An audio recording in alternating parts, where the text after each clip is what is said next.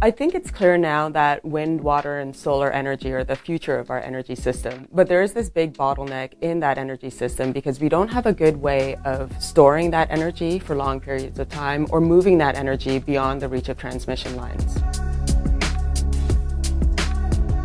Metals have been used as a fuel for a long time in rocket propellants. So for instance, the space shuttle booster rockets are burning aluminum as one of their main energetic components. So our idea is to take that rocket science and make it into clean tech.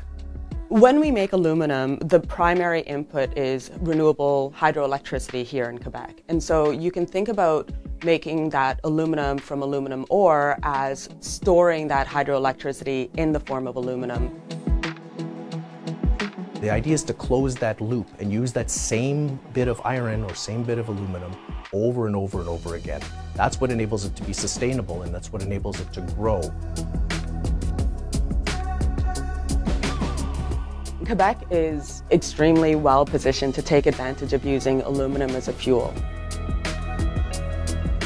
Quebec could be an economic powerhouse by storing the energy in these metal fuels, trading it on the international markets, and delivering that energy in the safe and stable form of these metal fuels all across the globe.